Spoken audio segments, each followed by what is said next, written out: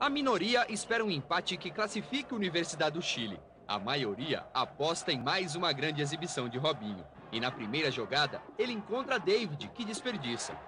Ricardinho também encontra David, que mais uma vez para no goleiro Herrera. Robinho é caçado em campo. Se ele sofre, sobra para Ricardinho. O passe sai com categoria. Flávio escolhe o canto e marca o primeiro gol dele com a camisa do Santos. A trave atrapalha Robinho, que se preocupa com o resultado de 1-0. Perigoso, tem que melhorar no segundo tempo para conseguir a vitória. E ele volta chamando a responsabilidade diante de uma marcação não tão responsável assim. A cobrança de Ricardinho passa perto. Se a Universidade do Chile tenta uma reação com Rivarola, Mauro evita com uma bela defesa.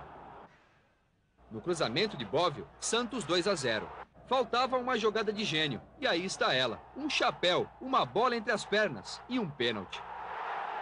Essa vale ver de novo.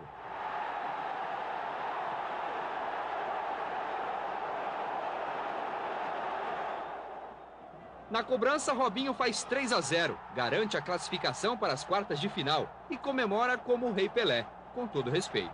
Estou chegando nem perto dele, mas graças a Deus nosso time está jogando bem, esperamos jogar bem também na próxima partida.